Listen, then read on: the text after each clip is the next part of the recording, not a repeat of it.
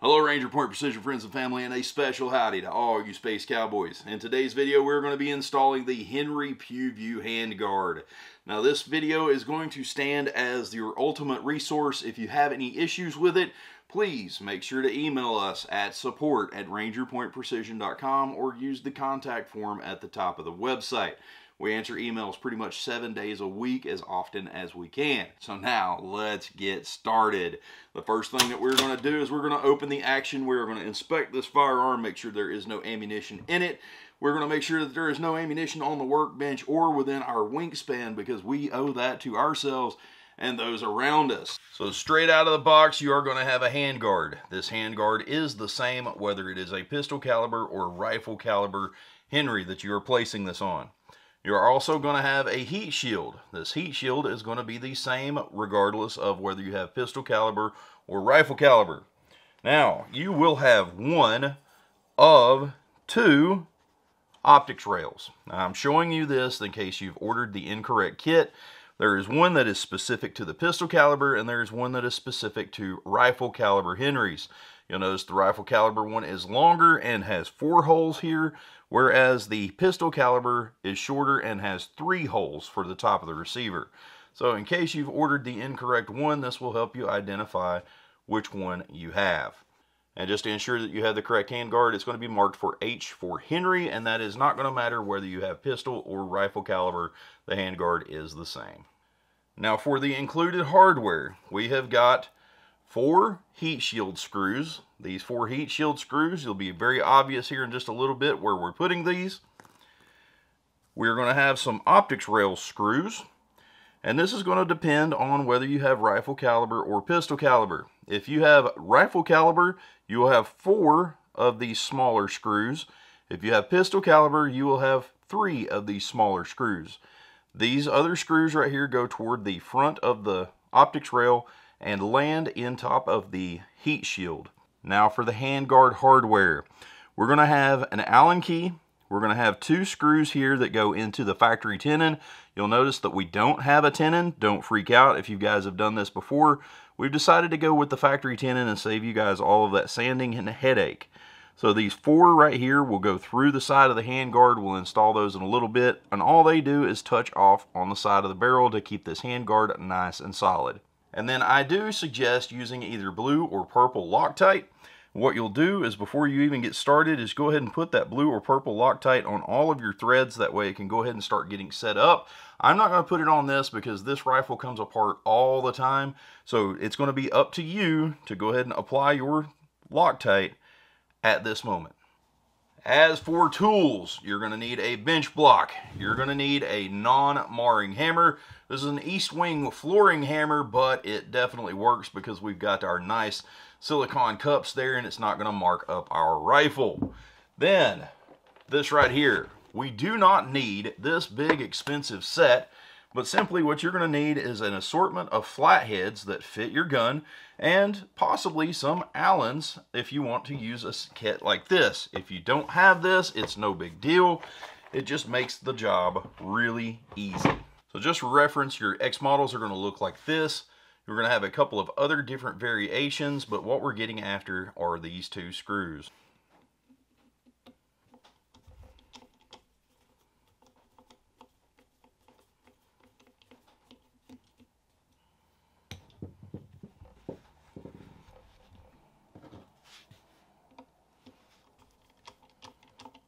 While we're here, we're going to go ahead and remove our rear sight. Your Henry X model is going to have this little set screw that is for your windage, and it will come right out. Now, if you have a model that doesn't have this little set screw, what you're going to do is you're going to use a non-marring hammer and or a Delrin punch to drive your dovetail out. Now, you pistol caliber guys are going to have to do something that rifle caliber guys won't have to do. Pistol caliber guys, you're going to have to go in here and find this hidden set screw underneath the trigger guard plate. What that hidden set screw does is holds this outer magazine tube here, and we're going to have to remove that so that we can get our handguard off. So first thing we're going to do is double check, make sure this thing is unloaded. This is the second time we've done that, and we owe that to everyone around us. So now, right back here at the buttstock, first thing we're going to do is we're going to take an appropriate sized flathead, and we are going to remove this screw. Now if you have a Ranger Point Precision takedown, then that is a plus because you didn't need a flathead. So we're going to take this screw out. We're going to set it aside. We're going to remove the buttstock. Well, that one's a little tight on there, but boom, there she is.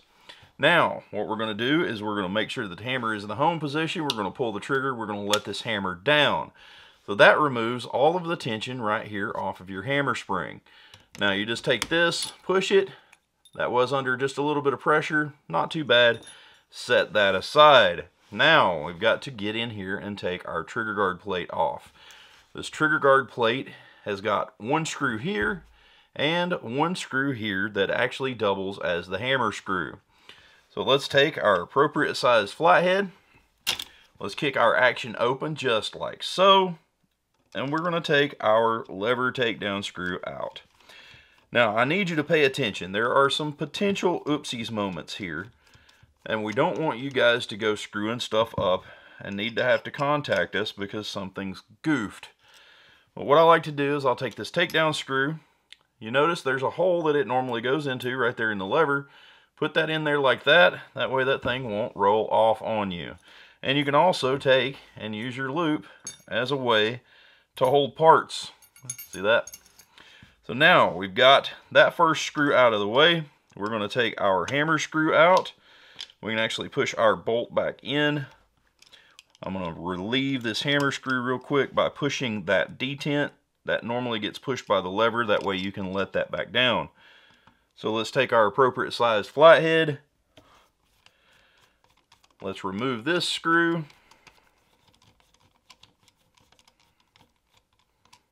That's him.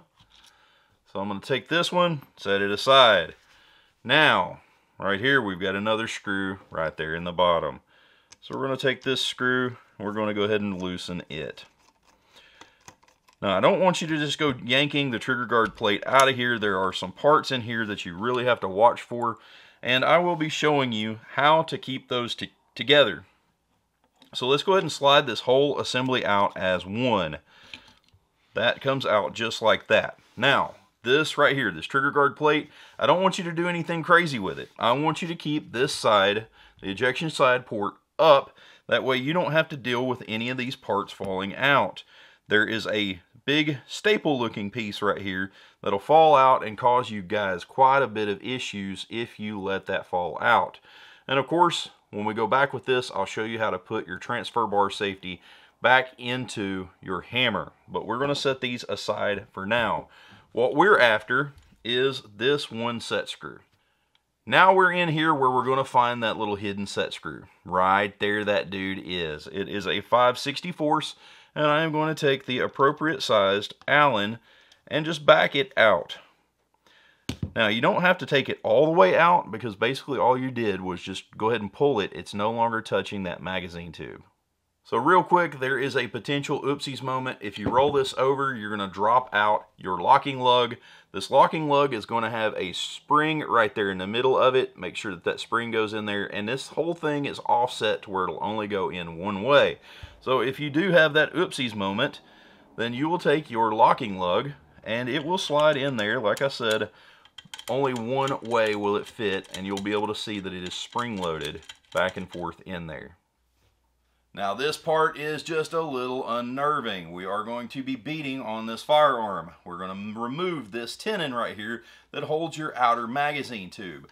The first thing we're going to do is we're going to go ahead and pull this and set this aside.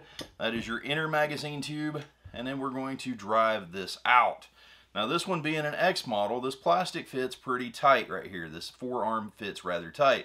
Now your end cap models, basically the other Henrys, it doesn't matter, the hardware mounting is the same.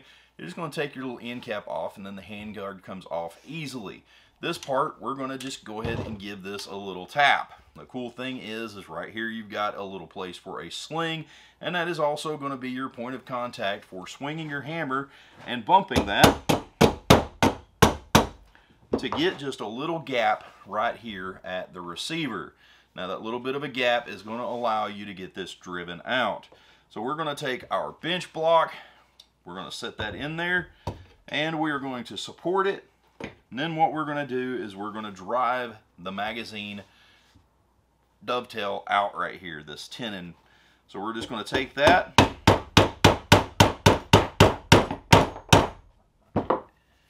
and boom, there it is. Now you're just going to take and pull that off, set it to the side. Then we'll take our magazine tube out, slide it this way, set that aside. Then we've got to remove the rest of our handguard, and all it does is it slides off. There's a big groove right here with the factory tenon, and that tenon lets that slide out.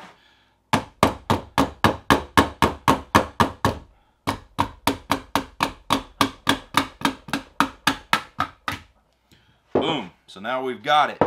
Now our factory tenon will move around a little bit. If you are so inclined, you can put some Loctite in there. At this point, we're going to need our barreled receiver with our factory tenon. We're going to lay this on its side. We're going to need our outer magazine tube and our magazine tube tenon here. So we're going to take the one that has the small hole, that goes in the receiver. The large hole here is for your loading gate, that goes toward the muzzle. So we're just going to take and slide this into the receiver here. Give it a little wiggle. We shouldn't have to do any tapping at this point, just some wiggling. And then make sure that this is facing upward. We're going to take our magazine tube tenon here. We're going to slide it onto the end of it. So we're going to get this lined up with this dovetail in our barrel, and we're going to drive it back home. Now the cool thing about this is this factory tenon slides just a little bit and allows you to get that lined up in that groove. And there I have got that lined up in that groove. So we're going to make sure that everything's nice and level before we go driving this thing back home. Of course, we're going to use our bench block and our non-marring hammer, and we're going to very tentatively hit right here. I don't really want to hit way out here because what you'll do is twist the whole thing. I just want to tap this until that starts going into that dovetail just like that. You see that? That fell right into place. And then what we're going to do is we're going to go ahead and get our handguard. For this part, we're going to need our handguard and our handguard hardware. Now, I want you to notice the orientation of this handguard. If you look, we are lined up here, and the big screw hole is lined up with the tenon. We get lots of 9 o'clock and midnight emails where the guys are saying that it doesn't line up. It doesn't line up. Well, on this PewView handguard, you're going to notice this forward angle and the QD sockets here for the sling are going to face the muzzle. So we have all of this assembled and we're ready to go. So what we're going to do is we're going to take our handguard and we're going to slide it over the outer magazine tube, and then we're going to finagle this until this all lines up. So there we go. That all lines up. And boom. Now we're going to need our screws. And with our dovetail lined up, we're going to take our panhead screws here and we're going to put this into the handguard, and we're going to thread that into the factory dovetail. Then we're going to take and roll this over, double check alignment. That is aligned. And we're going to take another one of the panhead screws, and it is going to go straight in through the side here, and we are going to just snug it up. We're really not putting any final torque on anything right now. This right here is just to help with keeping everything together. It's kind of like a third set of hands. So that is just snugged up. Now we're going to take these 4 set screws right here. And these 4 set screws, they go into this hole, this hole, this hole, and this hole. Now you have to be especially careful not to cross thread these. So you guys that have the big screwdrivers, you probably don't want to use that because there's a potential to cross thread this.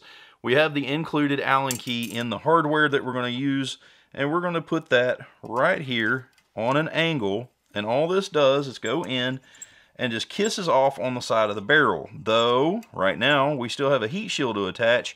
We're not going to put any tension on that screw. We're just getting it into place. Now we're going to take the one that fell into the handguard earlier. We're going to slide this into here. And again, it comes in at an upward angle. That right there will get you screwed in. And then we're going to insert the 2 that are left into this front part here above the factory tenon. Now this right here literally just goes in and touches off on the barrel, but we're not doing that at this moment. Like I said, we have to keep everything untensioned so that the heat shield will go on just fine. We're going to take our final set screw. We're going to run him home. Sorry that my hands are in the way. You're still getting the gist of what I'm doing. Now it's time for our heat shield. The correct orientation of this heat shield, this is going to face the sky. These two screwed holes back here are going to face back toward the receiver, and this slant is going to face toward the muzzle. So now let's go ahead and set this down on here. And boom, there that is. Now it is time for the hardware. So now we have our 4 heat shield screws. The heat shield is lined up. We've got all of the holes completely lined up. And what I'm going to do is I'm going to take a 3/32. I'm just going to use just the tip here because I do not want to cross thread any of this. If anything feels forced, stop. Do not force it. Do not cross thread, because the quality of your install hinges greatly upon this hardware being in and having a good bite. So that side is started. We're going to roll this over. We have these visually lined up. We're going to take our other 2. We're going to run those in.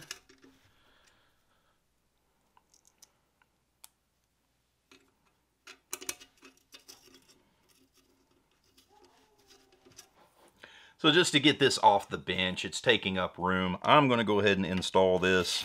No big deal to go ahead and put your inner magazine tube in, rotate it, and lock it into place. Something that I want you to see is this is a little proud on one side versus the other. Now these little set screws that we installed previously that go in and touch off on the side of the barrel are going to help us set that tension. So since this one is a little proud this way, I'm going to use this backside screw to pull it until it gets even. And so all I'm going to do is use my eyes to make sure that the handguard is drifted and centered right there.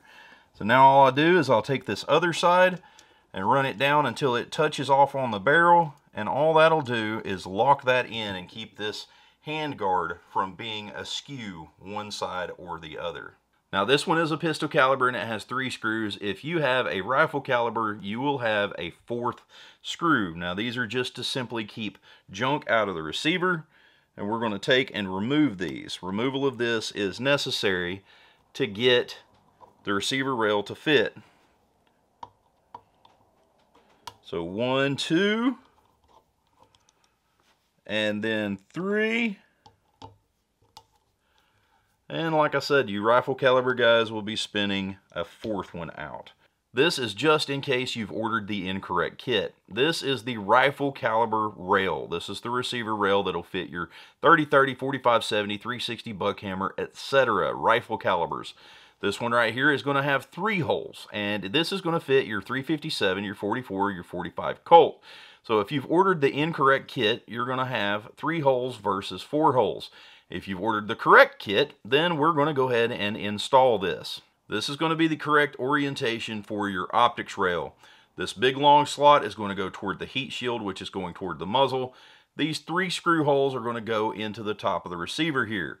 If you have the rifle caliber, it will be 4. That is the only difference. Let's go ahead and lay this here. This is the hardware for our optics rail. We've got 2 that go into the heat shield, and then we have 3 that go into the top of the receiver. Rifle caliber guys, again, you'll have 4. These are previously Loctited, as I had stated earlier. We're going to start dropping those into our receiver rail and go ahead and start running it down. Now, we don't want anything tight yet. Like I said, we may have to do some tweaking. And I'm just putting the 3 little screws there that go into the top of the receiver. I'm going to take a 3/32 bit, that way I can't over torque it, because like I said earlier, we do not want to strip anything. We don't want to cross thread. We don't want to booger anything up. We just want a really nice installation. And now those 2 screws are in. All of our receiver screws are in. It's time to put this gun back together. You pistol caliber guys are going to go ahead and want to tighten up your magazine tube. We're not going to tighten it down so hard that it crushes it. It's not very substantial metal. We just want it to basically go in there and touch off on that hole. Now, let's get ready to put our trigger guard plate back in. Now we have our locking lug. Make sure that the spring is still in there. You see that spring inside? Now this locking lug, this hook, is going to face back toward the rear tangs, and it will only go one way. When you push it in there and you feel that it's spring-loaded, you've done your job correctly. And of course, we're going to need to put our trigger guard plate and our hammer back into place. Now, I'm choosing to do this on a white background because I want you to see what I'm doing. You have your transfer bar right here. That transfer bar is actually going to slide up into the face of the hammer. There is a little pin right here that transfer bar will set behind, and you basically just go ahead and run this thing in like this, and then you align these screw holes in the trigger guard plate and the hammer. Now let's put this into the gun. So we've got all of this finagled back together, and what we're going to do is we're going to slide this up into the receiver. The hammer goes into this groove right here in the back of the receiver, and then we're going to line everything up. So now we're going to take our hammer screw, and it goes right here through where the hammer was. So now you remember you have to get everything wiggled back into place. And sometimes I find once I get it mostly there, don't be abusive, but give that hammer screw a tap and it'll go the rest of the way in. Now that wasn't to screw it up, that was literally just to get it past that last little ledge there. So then we're going to go ahead and run this down. And don't go full tight, we're still going snug. Now we're going to need our screw that goes into the front of our trigger guard plate here. We'll drop that down in there. We'll run this home. That's feeling nice. Now it's time to put our lever back in the gun. So we're going to take our lever and our lever screw. Remember, I put the takedown screw right there in that hole. Works out pretty good. I'm going to lay the bolt back just about that much. Take this whole thing, slide it up in there. Take our screw. Whoops. Try two. We'll take our screw, put him in there, and run that on home. We're literally on the back stretch now. Things are looking great. Close the bolt. We're going to pull the trigger, relax our hammer. Now we're going to need our hammer spring and the stirrup. Now this beehive hammer spring goes right there on that strut. You'll slide it on the end of it. Then there are two holes in this. The big hole is going to be the one that the strut goes through. And I've got a little tip for you guys that works out pretty daggum good. I like to take this like this, and then you'll take a hollow tip and just push this thing forward till it locks in just like that. Now let's go ahead and check and make sure that our hammer works. Hammer works great. Check the function of our lever. That works great. It's time for the buttstock. Now at this point, we're ready for the buttstock. This one's a factory buttstock, or you can replace it with a Ranger Point Precision buttstock. But for right now, we're just going to pop this one on here. Give her a smack from the back there. Take our takedown screw, poke it in here. Then we're going to take our flathead screwdriver and go ahead and run that on home. Now at this point, everything's installed. It's time for final torque. We're going to push these in until they just barely touch off on the bottom of the barrel. Let's go ahead and go over to this other side. Screw that one in. Now it's time for final torque on the tenon screws. I'm going to do this one. Roll it over, and then I'm going to bump it on this side. And since we've got the heat shield all ready to go, we're going to take and go ahead and screw the heat shield down. It's literally just hand tight. I'm not throwing a lot of torque on there. You're going to let the Loctite do its job and keep these in place. So let me go ahead and hit this one. And hit this one.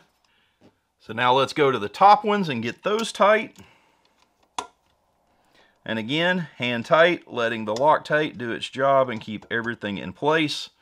Then we're going to go back and then just snug up the receiver rail. So from us here at Ranger Point, we hope that you were successful with your installation and you are now happy with your new PewView handguard.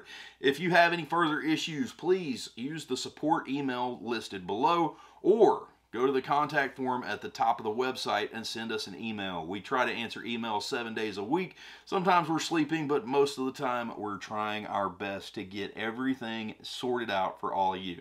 Y'all have a wonderful day. We'll see you next video. I think I'm going to go enjoy my little PewView handguard.